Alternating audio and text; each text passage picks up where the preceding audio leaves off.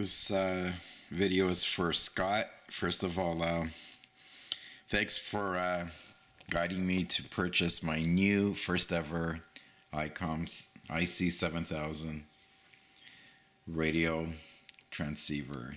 I really am happy with it. No scratches, excellent mint condition, and I'm very happy with it. So I'm doing a little video, a little short one. I don't know much about the radio. I'm still learning as I'm going.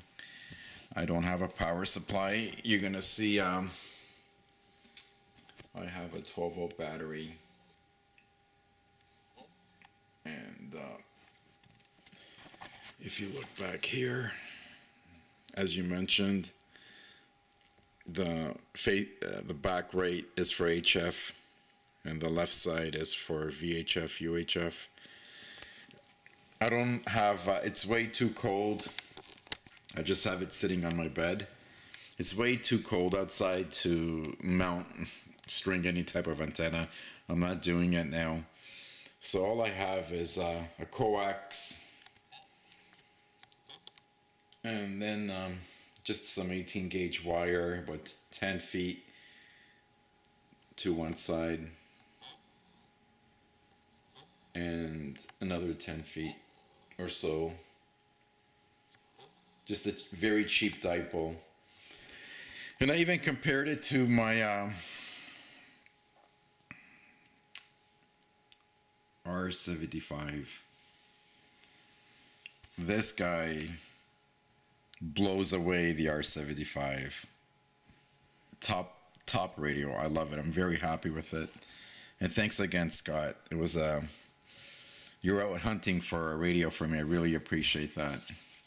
And the purchase went smooth, and I'm very happy. All right, let's turn it on. Slide them on. Now retie the Oh yeah, and I don't have the mic hooked up. I dropped the RF power down to 0. I don't want to transmit by accident. I have it on my bed. I kind of sleep here with it. I don't take chances. I don't fool around. When I do mount the antenna and my tuner and put it on a desk somewhere, some corner, then I'll hook up the mic, but not for now. End up to be God, because it'll look perfect, and it didn't cost you literally nothing. And then you use a bill of a tuner. Excellent radio. A tuner. The sensitivity and the sound is way better than this receiver. I'm very impressed. I don't go into the sub-menus and sub-menus. I went to look. I played around a little bit, but I never changed nothing. All I learned what to do is play with memory channels, the VFO and the memory and programming, changing channels. The guy before me had all these family radio channels programmed in there. I just did these 80-meter frequencies just to practice. All right, let's go back here. And